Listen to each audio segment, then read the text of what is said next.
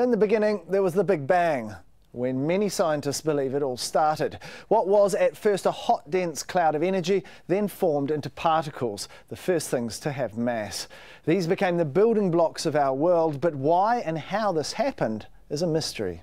One theory was and continues to be tested at the CERN Research Centre near Geneva, Switzerland. Here, scientists have been shooting atoms at great speed down a tunnel to see what happens when they collide. In March, they tentatively confirmed the existence of a subatomic particle that they believe turns energy into mass and holds everything together like glue. This particle is named after the man who first suggested it might exist, now Nobel Prize winner Peter Higgs. We knew so little at the beginning about where this particle might be in mass, and therefore how high an energy machines would have to go before it could be discovered. And there's been a very long development over the years of the technology of building machines at higher and higher energy.